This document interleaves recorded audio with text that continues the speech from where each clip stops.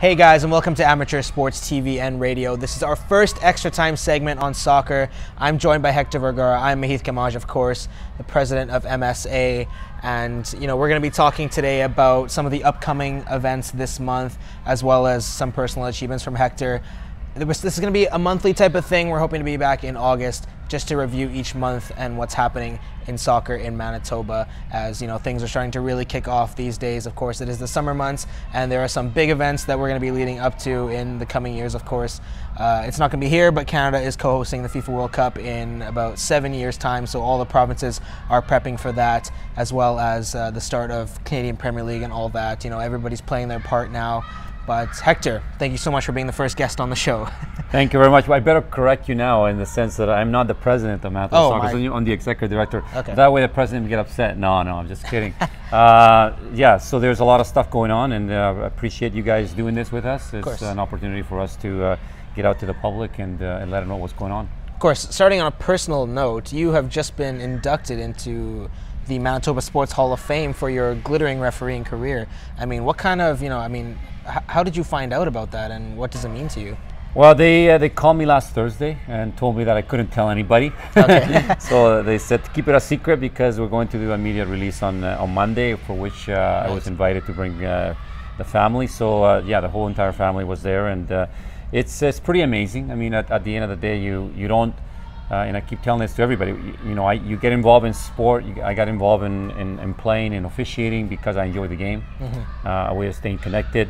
When you start, you never dream of anything like being at a FIFA official or being at a World Cup or any national competitions, or never mind thinking about being a Hall of Famer and stuff like this. So for me, it was more about just enjoying the game and giving back to it. And unfortunately, although I was a decent player, I would say. I did score a few goals in my time and won some scoring championships and things like this, and in competitions that I participated. I was never a player that was going to make the national team. Of course. And I realized that at a young age, but I did see the opportunity that instead of working at McDonald's and running the paper route at my age, that's what people used to do. Yeah. I wanted to earn some money, and I started refereeing at the very young age of about 15, 16 years old. And once I started and people saw some talent, and ended up going to some difficult competitions, doing difficult games, and I was successful doing it, and I stuck with it, and I got bitten by the bug, as they said, and I became an official, and I got to be at the international level at a fairly young age, one of the youngest one ever in Canada to reach FIFA at 26. And immediately participated in FIFA competitions, and the rest of it is history, as they say. It's lots of opportunities. Right. So, I mean, your refereeing career, as you mentioned, has gone to such great heights. Before you, of course, decided to sit back on that. But I mean, what's the greatest game that you think you've refereed? What's most a high-end game that you've been a part of? Well, I've done Club World Championship finals. Sao Paulo versus Liverpool, which is a story that we could talk for hours in itself. But and I also been involved at the Olympic Games and the World Cups. So over my career, I was able to participate in 11 FIFA championships or World Cups, under 17s, under 20s, Olympics, Confederations Cup. I did all the competitions. Funny enough, the only competitions I never ever did was the Pan American Games. Okay.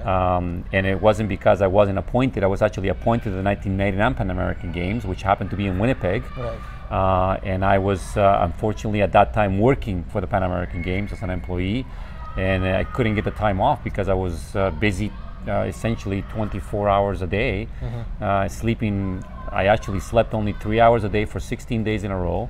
Wow. During the Pan American Games here in Winnipeg, and there was an impossibility to officiate at the same time. Right, so that's the only real international appointment that I ever declined, for good reason, I suppose. But all the other competitions at a FIFA and CONCACAF level, including the Gold Cup, I participated in, and was very successful at it. And to pick one game or one competition is extremely difficult. I've been asked the question many times of what's the most difficult game I've done, or what's the most interesting game I've done, and they've been so many because of the fact that being at the World Cup and I was the only referee, for example, in 2002 that did 6 games at the World Cup in 2002, right. Korea, Japan. I did semifinals in 2006 and third and fourth place finals, and I did the same thing in 2010. So it's been quite the ride, to say the least. I've been over 50 countries around the world because of soccer. So right. I've been and a little bit Pan Am Games. So I've been very fortunate. I've been very, very, very fortunate to have had the career I've had. Yeah. So I mean, when I was growing up, I was I've been a football fan my whole life essentially, but I mean the one tournament that really kicked it off for me was that 2010 FIFA World Cup in South Africa. That was when I was about 11 years old, and when that tournament came, that's when I fell in love with the game.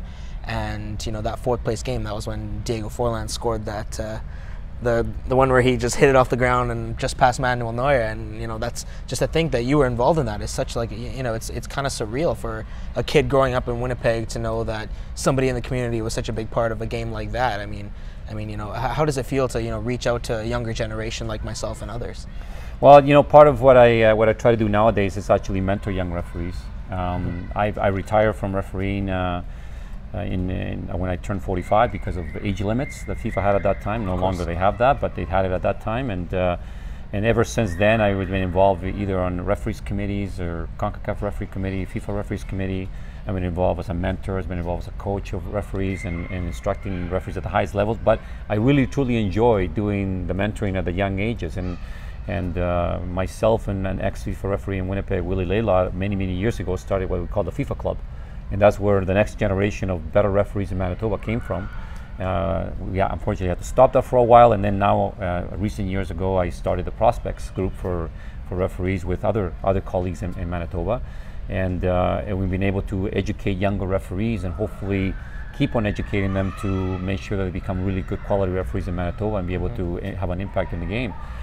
So I find that really enjoyable. It's kind of funny that you say that you're so young when you're actually watching that World Cup, because of that was kind of the end of my career already. And I've ended up staying on the list for another year and finished doing my last game in the U.S. British Virgin Islands on the 11th of 11th, and that's actually the last international match I ever officiated in a cow pasture in the middle of the Caribbean, and with one of my best friends as a referee from Canada, and so it went full circle. I started doing games in the Caribbean, and I ended up doing my last game in the Caribbean. But at the end of the day, I find it really enjoyable to give back to the game and to the young referees. And I have now kids that play the game, and they always call it a teaching moment with Hector, because whenever I go watch a game, if I have an opportunity to speak to the referee, I will speak and give them some pointers, possibly for them to get better and improve, and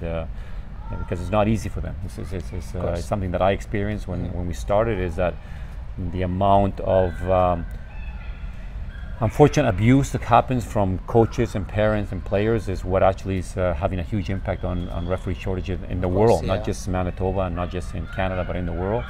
And we all play a part in that, whether it's us as mentors or whether it's as parents or coaches. Or players, and at the end of the day, we have to realize that we need referees in the game in order to have games, right? It's like you can't have games without players, you can't have proper games without referees and coaches. So it's important for us to all realize that we play a role in that, and that it is, after all, at our level in Manitoba, we're talking about recreational soccer, we're talking about improving the game and being part of something that is wonderful and enjoying it. And it should be enjoyable for everybody, not just for some of us and not others, right? So, but it's difficult. It's unfortunately, that's the way it is for referees, and we try to help them as much as we can at the younger ages. And now, officiating is sort of coming into the spotlight in football because of the introduction of VAR. Of course, we don't have that at local levels, even, at the Canadian Premier League, they don't have that yet, but in international football, they're integrating it now into most leagues, and, now the officials, I don't know whether it's more pressure or less pressure, but do you think that makes it, like the VAR makes it easier or maybe even more difficult for a referee now? No, I think sometimes if you're not used to VAR, and I've had the experience of training the VAR, the referees who were going to do VAR for the World Cup in Russia. I was part of the Russia crew that assisted with the training of the referees and the VAR and so forth. And I've done courses on VAR, and I can tell you that it's not so easy. because all of a sudden you're not used to it. Yeah. You're a referee who was referee your entire career without it, where maybe your questions were your calls have been questioned, Right. but at the end of the day, no one was going to change your mind on something because you had no VAR. Right. Now the possibility of changing your mind exists, Yeah. and the pressure of having to go check something and Yeah. on the screen is not easy. Yeah. You know, top officials in the world, one of the biggest problems they've had is having to go see something that they thought they saw and then having to realize that it's different Right. on the screen and having to potentially change your mind on a decision. Right. That for a top-notch referee is not easy. It plays in your mind, especially if you're not used to it. Right. And VAR is not a solution for every problem that you're going to encounter as an Right. official in Yeah. the game. You still have humans who have to analyze a Yeah. clip or an angle of view or a situation that happens, whether it's a penalty, not a penalty, handball, etc., red card, no red card. And there's also and what the public sometimes doesn't understand is that there's only very specific situations of which you can use VAR for. It's not everything in the game. Right. And even at that, sometimes it slows down game a bit, Right, yeah. a bit too much for the liking Yeah. of some. So it's not an easy thing. I mean, you saw VAR being used in the Women's World Cup. And that was to some degree a little bit of a disadvantage for those Yeah, referees because the referees in the Women's World Cup, the actual referees in the middle of the pitch, only had 2 or 3 seminars to train for the World Cup when the decision was made that potentially they would be using VAR. The referees for the 2018 World Cup in Russia had 2 years of training Right. Yeah. in many competitions and many seminars in repetition after repetition. So it was different. Yeah. And even then, people would argue that they still didn't get some things right. And you're right to say that you know, because it's not the solution, and it's not the solution to everything. Like you said, it's going to be a long time before it gets to the level that we deal with on a day-to-day basis, and maybe never. Yeah. It's very expensive to do. So even professional environments are going to have a tough time, and you've seen it in England, you've seen it in Germany, where they started and had to stop, and it didn't quite work the way it's supposed to work. Right. And so there is quite a strict protocol that has to be followed as you train the organizations that are going to use it on how to use it. Right. So there's even courses for that, and criteria they have to meet, and visits they have to have with different technical experts around the world. So it's quite the process. And going back to a personal note, I mean, now you're executive director, you said. So, but I mean, to go from a referee to that, I mean, what was the transition like for you? And I mean, I'm assuming that it was entirely new to you when you started, making your way up the hierarchy. Well, I've started refereeing when I was 16 years old, and I became international when I was 26. I started going to competitions. I was obviously being the executive director of Manitoba Soccer Association, not related to being a referee. Yeah. I became a referee because I enjoyed it, and it was a hobby of mine. And while I was a referee, I had other jobs. It was only 15 years ago that I came to the Manitoba Soccer Association. Well, I've been refereeing for a long time at that time, and some people might have thought that when I came to the Manitoba Soccer Association, I was about to retire from refereeing, but that was not going to be the case. I was just kind of in the middle of my international career. So it's been helpful though. Being able to participate in world-class competitions around the world, being able to see other organizations, how they operate, how they run, how they treat volunteers, how they deal with volunteers, how they deal with staff, how do they operate with only a small amount of staff or a big amount of staff, and how do they, you get to see countries that live and breathe football versus a country like ours that has many sports and many opportunities for young athletes to participate, for coaches, for referees, many options.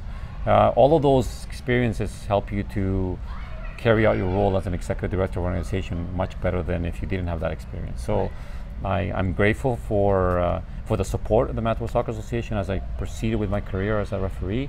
And at the same time, I think in Manitoba soccer, the province of Manitoba, the game of soccer has benefited tremendously by having that experience that I bring back to the table because of those opportunities that I had to travel the world and see many things.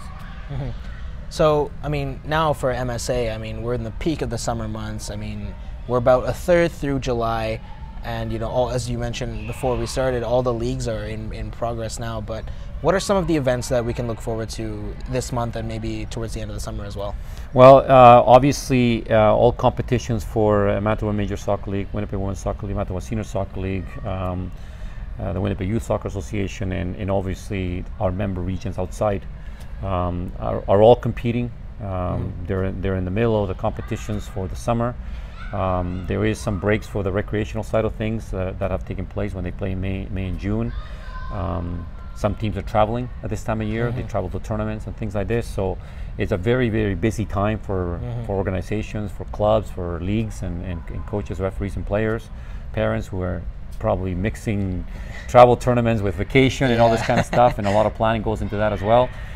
So all of that is ongoing. And obviously, we at the Manitoba Soccer Association have already started the provincial championship competition that started back in June with some early games, and is continuing on the weekends now, on Saturdays. And obviously, we have our semifinals, second leg in some cases for the youth competition, and the semifinals for the men's competition this coming Saturday, July the 13th at the Ralph Contafio Soccer Complex.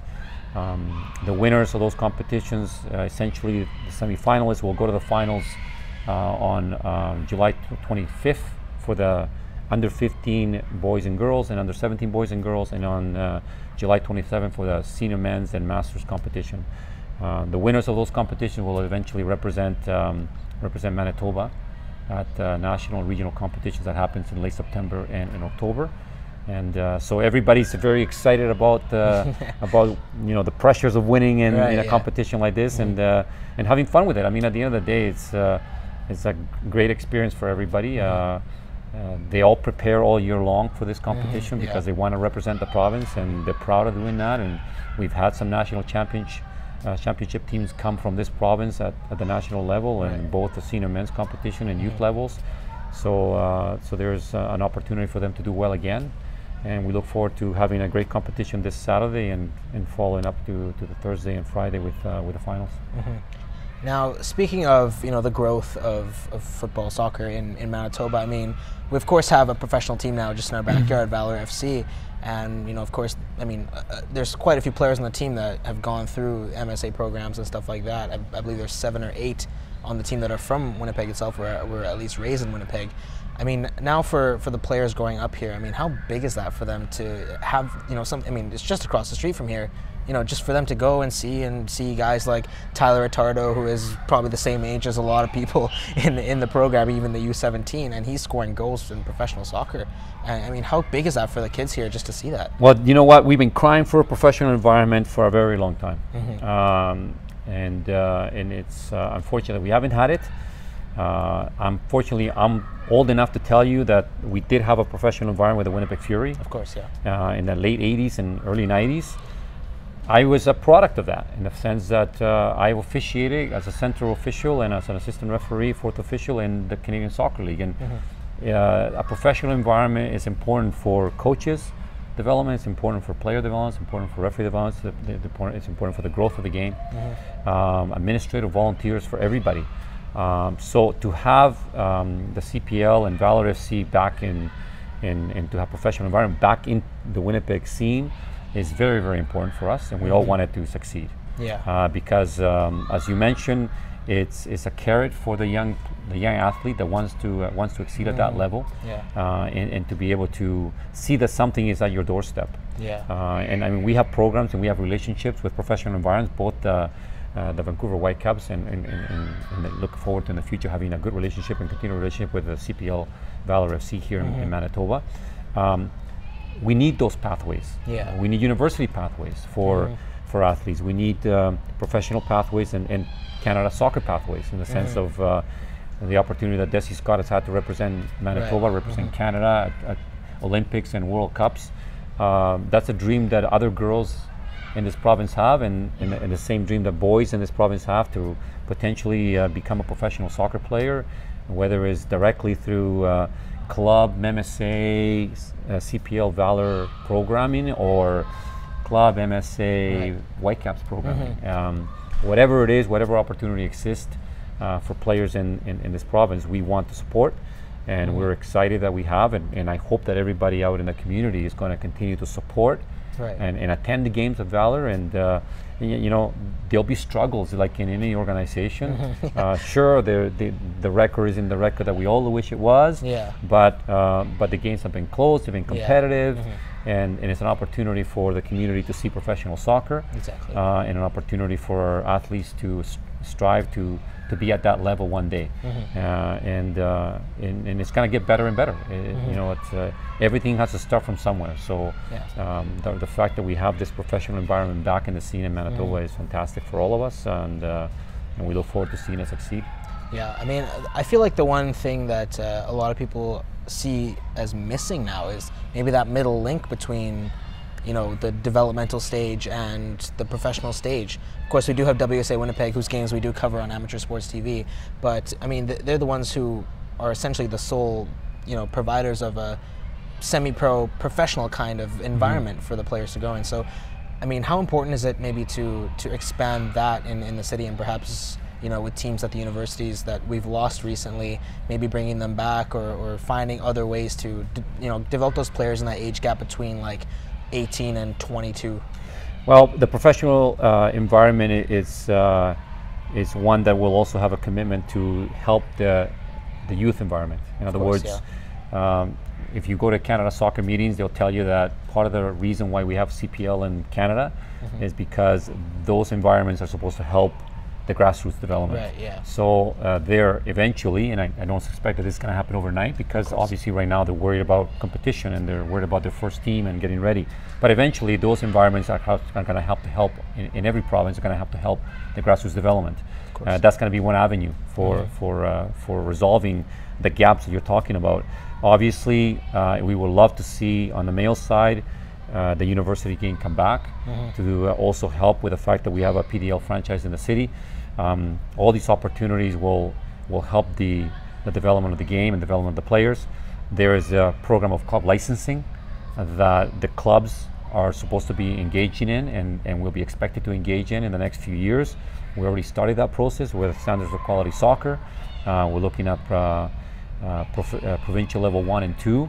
And eventually some of the clubs in the city, we hope, and that will strive to be a youth license club at the national level, which means they're meeting standards, and they're meeting higher level standards every time, which means the programs for the players are getting better and better and better and more demanding, which means the gap starts to narrow and narrow. So I think there's a whole bunch of different avenues on how the sport can become better. I would never put all my eggs in one basket, because of the thing that is so diverse and so different as to how you can progress. And we all have a role to play. The clubs have a role to play, the provincial association has a role to play, the professional environments have a role to play, the universities have a role to play. And one of the things, and it's very true about our environment, that sometimes we don't play nicely in a sandbox. And we don't realize the potential that we have when we actually can work together on different things. And in the moment that the organizations start to work together more and more, you're going to see soccer in this province continue to grow and get better and better all the time. And we all have a role to play at every organization, and I think that we're starting to realize that a bit more now, and hopefully that will help. The ultimate client for all of us is the child. The child that plays the game. You know, the child falls in love with the game at the age of 3 or 4 or 5 and wants to play for the rest of their life. And some of them will become professional players, some will become Olympians, some will become university stars, and some of them just going to play soccer like you and I and play for the rest of our lives, right? We're never going to make the professional environment, but we can contribute in a different way. So there is avenues for everybody, and I think that the gap eventually will get smaller and smaller with all these people and all these pieces falling into place. Course, and that was the end of our show today, but thank you so much, Hector, for coming on, and we'll see you again next month, of course. No problem. Looking forward to it. All right, guys. Well, that was the very first episode of Extra Time here on Amateur Sports TV. Of course, I was joined by Hector Vergara, the Executive Director of MSA. We will be back next month. My apologies, for another episode of this, just to preview what's coming up in August. But of course, this month we have the provincials, as well as plenty of other soccer going on in the province. But thank you guys so much for tuning in on Amateur Sports TV.